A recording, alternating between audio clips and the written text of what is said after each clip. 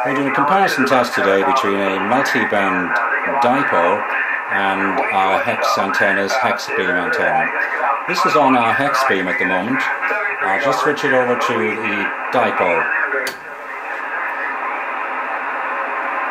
As you can see, the dipole's gone down to S2, S3, and we'll come back onto our Hexbeam antenna. We're back on our Hexbeam antenna.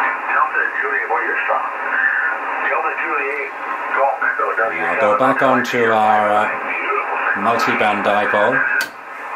That's the multi-band dipole, and I'll come back onto our Hexbeam.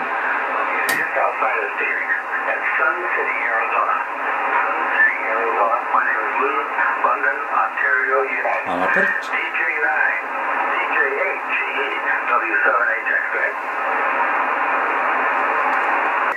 This is a comparison check today of a multi-band dipole and our Hexbeam antenna. It's on our Hexbeam antenna at present, working stateside at W7. We'll just wait for him to come back. That's the Hexbeam,